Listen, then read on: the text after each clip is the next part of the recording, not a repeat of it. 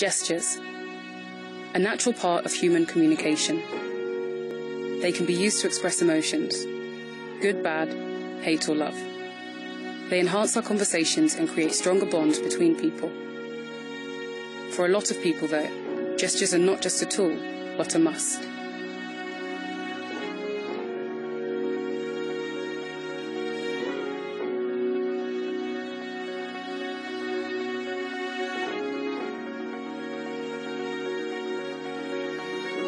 Google's philosophy is that information needs to cross all borders, regardless of language, already proving this with services like Google Translate.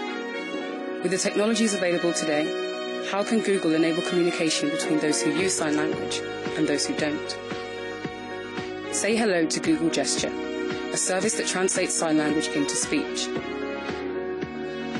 Using electromyography, it analyzes the position and muscle activity in both your hand and forearm.